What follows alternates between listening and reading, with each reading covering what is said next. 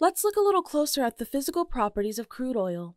These differ from chemical properties, which are a measurement of specific properties that are inherent in that compound. Physical properties refer to quantifiable metrics like viscosity, boiling point, density, and other measurable characteristics. Paraffins are the most common hydrocarbon in crude oil composition, making up 15 to 60% of the total mass. More commonly known as alkanes in organic chemistry, these are normal chain, non-cyclic carbon-to-carbon compounds with hydrogen atoms attached. Smaller paraffins like methane, propane, and butane have very light weights and exist as natural gas at room temperature and ambient pressure. The longer the carbon chain is, the heavier it becomes.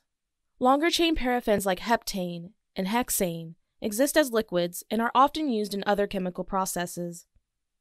Pentane, with 5 carbons and 12 hydrogens, has the lowest boiling point of these liquid paraffins at 36 degrees Celsius, which is only 11 degrees above room temperature. Hexadecane, with 16 carbons and 40 hydrogens, has the highest liquid paraffin boiling point at 287 degrees Celsius.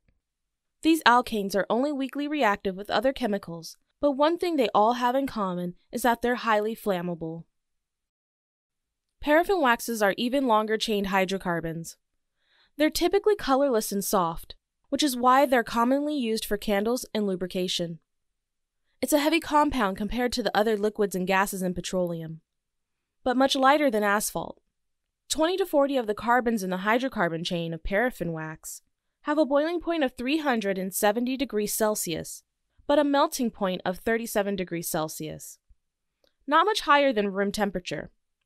The high boiling point but low melting point makes paraffin wax especially suited for candle making. Naphthalenes are another common component of crude oil at 30 to 60% composition. They are simple monocyclic alkanes with full hydrogen saturation, so there's not multiple rings or multiple bonds across the carbons. They have similar physical properties to normal carbon chain alkanes, but have higher densities and boiling points. The smallest naphthalene is cyclopropane, with 3 carbons, 6 hydrogens, and a low boiling point of negative 33 degrees Celsius, so it's found in gaseous form at ambient temperatures.